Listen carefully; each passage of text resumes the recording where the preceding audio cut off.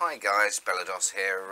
Just wanted to do a little video for those of you who use Blender with regards to Stab in the Dark's discussion about smoothing groups. If you're using Blender, you can do exactly the same thing as Wings 3D very easily. In fact, a lot easier because it's automatic. It's very simple, just click a couple of buttons. So I thought I'd just show you guys that use Blender how to smooth your groups out properly, so that you can take it into Game Guru without any issues. First things first, I'm just going to select everything on the screen. You can see down in the bottom left hand corner what buttons I'm pressing, although it's not important at this time.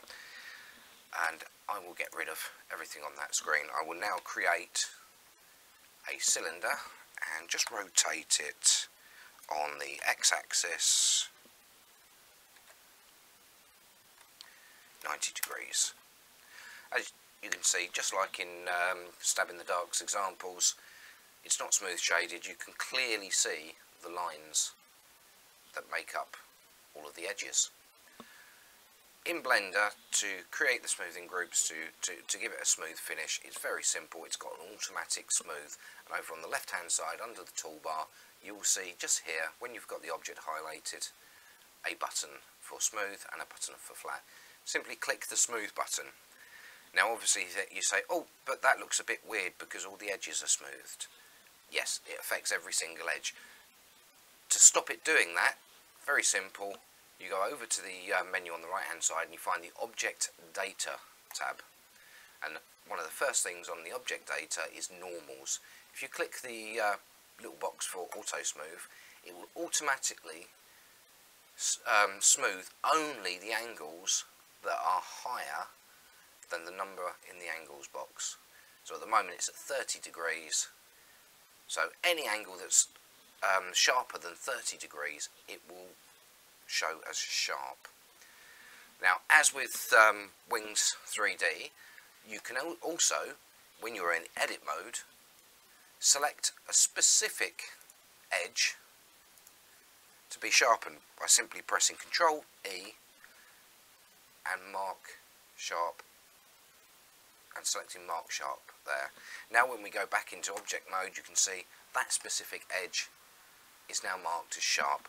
You can clear that by going back in, selecting it, pressing Ctrl E and clear sharp, and then we go back into object mode, it's smooth shaded again.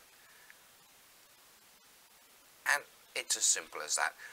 Just to show you also the reason for this little angle thing, instead of having it set at a set angle, if we put an edge loop through here and we'd select this edge loop here and shrink it down, now obviously that's nice and smooth, but if we wanted that line there to be sharp, we could either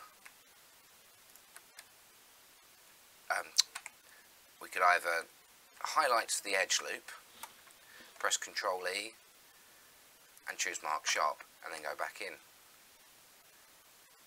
or we could clear that, let's Ctrl Z that, get rid of that, and we can actually change the angle that we're using. And if, as we go along, let's try a little bit lower, say 20 degrees. There we go. It's now sharpened that edge because that edge is a larger angle than 20 degrees. Well, that's it. That's all I wanted to show you. I hope that helps you guys. It's given you a couple of options there for smooth shading. Thanks for listening.